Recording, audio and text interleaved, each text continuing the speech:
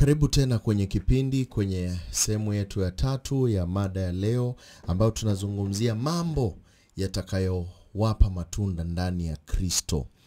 Wewe unataka kuwa na matunda ndani ya Kristo Yesu? Je, unaelewa ni mambo yepi ambayo unahitaji kuwa nayo, kuyajua ili uwe na matunda? Tumeona kuwa kuna mambo 8, na baadhi ya hayo mambo tumeona ni subra, tumeona utauwa, tumeona upendo, na ni upendo wa ndugu kwa ndugu, sisi vile tunavyopendana kama mwili wa Kristo, na vile vile kuna upendo zaidi ambao unaitwa charity, ambao tunafaa kuwa nao, na tunaona patience, tuna quite a number of things. Tafadhali nenda sehemu ya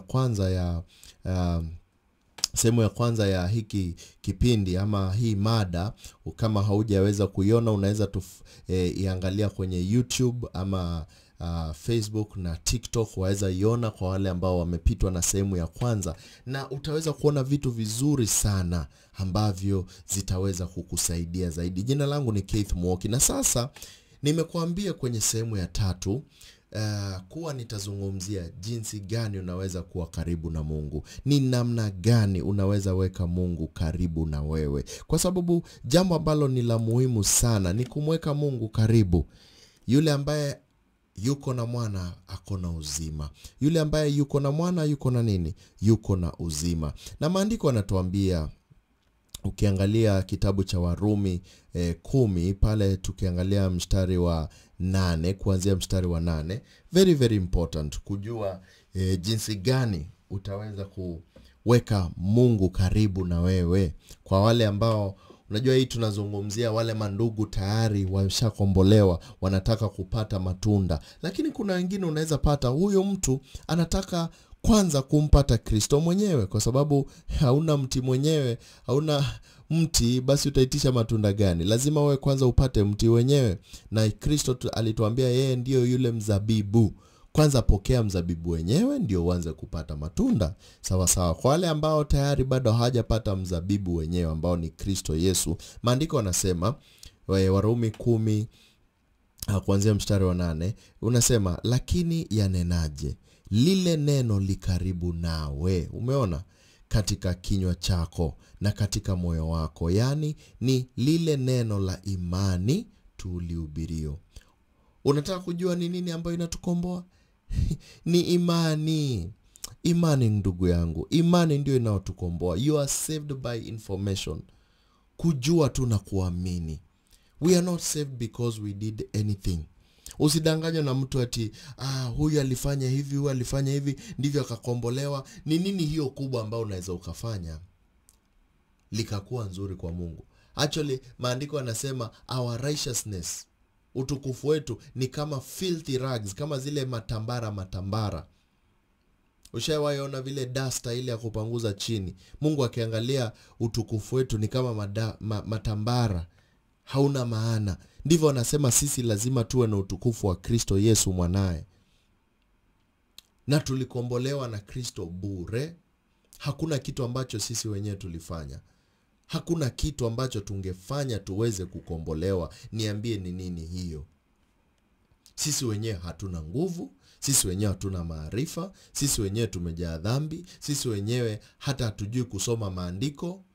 Roho Mtakatifu ndiye alitufunza yote. Ndiye alitufundisha maandiko, akatuambia hivi na hivi na hivi na hivi mtaelewa. Yesu Kristo akaja kutoka mbinguni akatufilia sisi.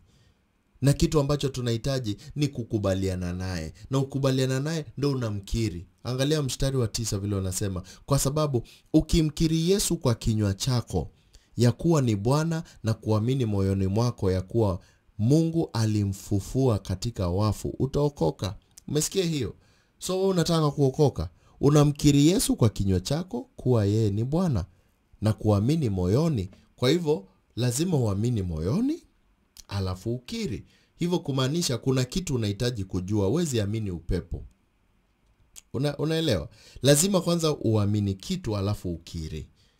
Na nitakueleza ni nini hiyo unafaa kuamini. Na mstari wa 10 unasema, kwa maana kwa moyo mtu huamini hata kupata haki.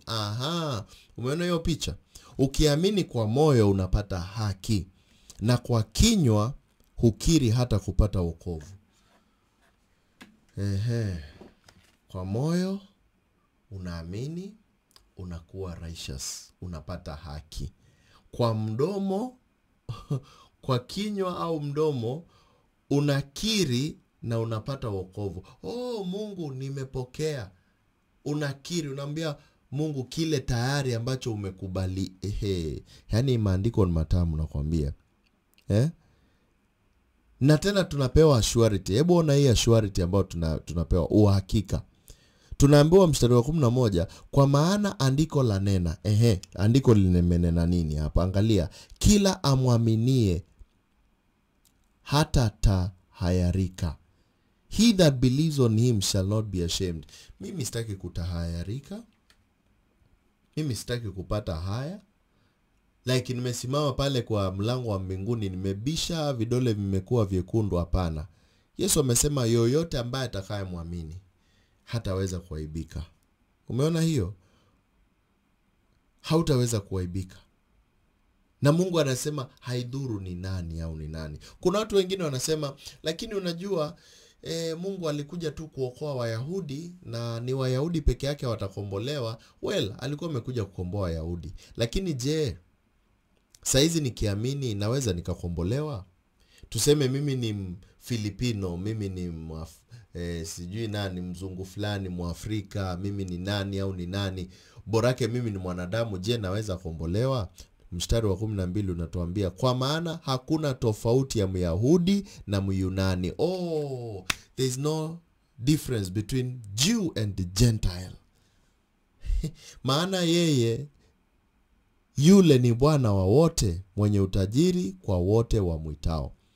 Sasa uwe Myunani ama uwe Myahudi, haidhuru, kwa kuwa kila atakayeliita jina la Bwana ataokoka. Wewe unataka kuita jina la Bwana, ama kazi ni kupiga kelele kusema tu alikuja kuokoa Wayahudi? Alikuja kwa kuokoa Wayahudi, lakini Wayahudi wakamkataa. Sasa akasema haya basi, mnajua ni vipi? Mtu yoyote, haidhuru ni Myunani au ni Myahudi au ni nani, yoyote atakayeliita jina la Bwana ataokoka. Lakini sasa swali liko hapa, mstari wa 14. Basi wamwiteje yeye wasiyemwamini? Unajua huwezi sema tu Mungu niokoe, alafu already haumwamini, hata hujui ni nani. Unajua hiyo ndio watu wanafanya siku hizo kwa makanisa. Mtu anaenda pale kanisani sasa, wangapi wanataka kukombolewa? Mimi. Hai, rudieni hivi. Unamhitaji yule ambaye haumjui na hata umwamini? Tena wamwaminije yeye wasiyemsikia? Lazima kwanza umsikie. Tena utamsikiaje pasipo mhubiri? Lazima mtu akuhubirie, akwambie kuhusu huyo mtu ambaye unamwamini. Tena wewe kama ni mhubiri, utahubirije wasipopelekwa? How shall you preach except you be sent? Kama ilivyoandikwa, ni mizuri kama nini miguu ya hao wahubiriwa habari ya mema. Unasikia vile maandiko yanasema hapo?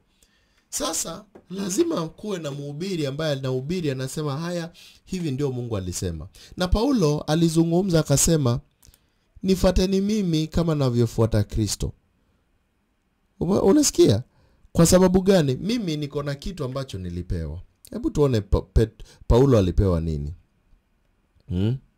Paulo, kitabu cha Wagalatia wa kwanza, mstari wa 11, Paulo anasema, kwa maana ndugu zangu, injili niliyowahubiri na nawajulisha ya kuwa sio ya namna ya kibinadamu, kwa kuwa sikuipokea kwa mwanadamu, wala sikufundishwa na mwanadamu, bali kwa ufunuo wa Yesu Kristo. Sasa Paulo kunayo ile injili ambayo anatuhubiria, na anatuambia nifuateni mimi kama ninavyomfuata Kristo. Kwa hivyo umeona picha tayari. Sasa utahubiri vipi kama haujatumwa? Paulo alitumwa, akaambiwa haya, injili ndio hii, nenda kawaambie watu. Na hiyo injili ni ipi? Tuende kitabu cha Wakorintho wa kwanza 15 tuweze kuona hiyo injili. Injili ndio hii. Basi ndugu zangu, na waarifu ile injili niliyowahubiri. Umeona tayari alikuwa ashatuhubiria, ambayo ndiyo mlioipokea, na katika hiyo mnasimama, Na kwa hiyo mnaokolewa ikiwa mnayashika sana maneno niliyowahubiri, isipokuwa mliamini bure. Kuna watu wanaamini bure. Kwa maana naliwatolea ninyi hapo mwanzo yale niliyoyapokea mimi mwenyewe, ya kuwa Kristo alikufa kwa ajili ya dhambi zetu kama yanenavyo maandiko, na ya kuwa alizikwa, na ya kuwa alifufuka siku ya tatu kama yanenavyo maandiko. Umeona? Sasa kuokolewa ni kujua jinsi Yesu Kristo alikufa, akazikwa na akafufuka kwa sababu ya dhambi zetu. Hiyo ndiyo injili. Hiyo ndiyo ambayo inakukomboa ndugu yangu. Na ndiyo Paulo alipewa, akaambiwa endeni mkaambie hawa watu wasikie na waamini jinsi Yesu alikufa na akazikwa na akafufuka kwa sababu ya dhambi zao. Sasa wewe lazima ujiulize swali moja. Yesu alikufa jinsi gani? Tunajua Yesu alikufa kwa kumwaga damu yake kwa msalaba. Kwa sababu gani? Maandiko yanatuambia kitabu cha Waebrania 9 halafu mstari wa 22. Hebu tuone, wacha nikuonyeshe. Maandiko yanasema, na katika Torati karibu vitu vyote usafishwa kwa damu, na pasipo kumwaga damu hakuna ondoleo. Unaona? Yesu Kristo ilibidi amwage damu yake ndio tupate ondoleo la dhambi. Unaona, bila hiyo ondoleo hatuwezi, bila kumwagika kwa damu hakuna ondoleo. Unaona hiyo picha? Ukiona hiyo picha utaanza kuelewa. Na tukiangalia kwenye kitabu cha Leviticus ama Walawi 17:11, hebu angalia vile inasema. 17:11 inasema, kwa kuwa uhai wa mwili ukatika hiyo damu, nami nimewapa ninyi hiyo damu juu ya madhabahu ili kufanya upatanisho kwa ajili ya nafsi zenu. Kwani ni hiyo damu inayofanya upatanisho sababu ya nafsi. Unaona? Kwa hivyo ilibidi Yesu amwage damu yake kwa msalaba tupate patanisho, kupatanishwa baina sisi na Mungu. Kwa sababu uhai wa kila kiumbe uko ndani ya damu. Unaona? So hiyo damu ilimwagika katika madhabahu. Madhabahu ni mwili wa Kristo. Ndio hekalu la Mungu, madhabahu. Ili sisi tupate upatanisho. So sasa unaona, umeelewa. Na hivyo sasa kumaanisha tunaweka imani yetu kwa ile damu Yesu alimwaga kwa msalaba. Ukiweka imani kwa hiyo damu Yesu alimwaga, basi unapata ukombozi. Utaniuliza, tunaweka imani imeandikwa wapi? Haya, nenda basi, nenda kitabu cha Waefeso 1 mstari wa 7. Maandiko yanasema nini? Katika yeye huyo kwa damu yake tunao ukombozi wetu. Unaona? Tayari tuna ukombozi kupitia nini? Kwa damu yake iliyomwagika kwa msalaba. Msamaha ya dhambi sawa sawa na wingi wa neema yake. So sasa tumeona picha ni mambo matano. Unakubali we ni mwenye dhambi, unaisikia habari njema jinsi Yesu alikufa akazikwa na kafuka kwa sababu ya dhambi zetu. Alafu unaelewa. Kabla uamini lazima uelewe kwa nini ilibidi Yesu amwage damu yake kwa msalaba. Ni nini ilibidi Yesu damu yake imwagike kwa msalaba? Sababu bila hiyo tungepata msamaha wa dhambi. Na baada hapo sasa ndio unaamini. Umekumbuka sasa Warumi ikituambia tunaamini kwa moyo wetu tunapata haki, alafu tunakiri kwa mdomo wetu tunapata ukombozi. So mambo ni matano tu. Na kama umeelewa hiyo, basi utakuwa umeelewa kukombolewa ni nini. Sawa sawa. So je, wewe umeamini umekubali kwanza kutoka kwako kwa moyo wako kuwa wewe ni mwenye dhambi? Kwa sababu mtu akisema mimi si mwenye dhambi anawadanganya. Sisi wote ni wenye dhambi. Acha nikuprovie kuwa sisi wote ni wenye dhambi. Kitabu cha Warumi 3:23 kinatuambia sisi wote ni wenye dhambi.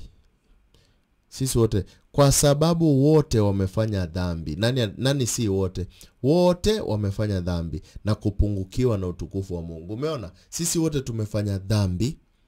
Alafu mstari wa ngapi? Mstari wa 20